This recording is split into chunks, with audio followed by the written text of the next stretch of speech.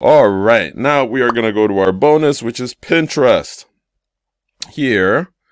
And it's quite simple. You know, once you log into Pinterest, you get the opportunity to also create your pin. Your idea pin is what we call it in Pinterest. So let's go to create pin over here. And now you can just drag and drop the file like we have done elsewhere. And let's just put that in here. Now we've got it. Now it's very simple again. Same process again. Is as simple as that. Okay, not trying to move myself here, but I am trying to move myself. Okay, so you add the title, you add your description, you add a link, which is kind of cool because that's great for call to action. You choose your board for your pin, and you search for your tags, and you could schedule for a later date. And again, similar features, you can allow people to comment, or you could show similar products on your pin.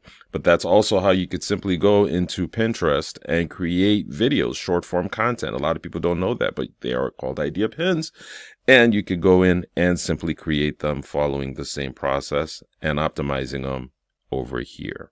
So that was a brief overview on all these 4 platforms when it comes to uploading and creating your shorts, and how you could quickly just go in there and upload them. So we've covered YouTube, TikTok, Reels for Facebook and Instagram, and the bonus, which was Pinterest.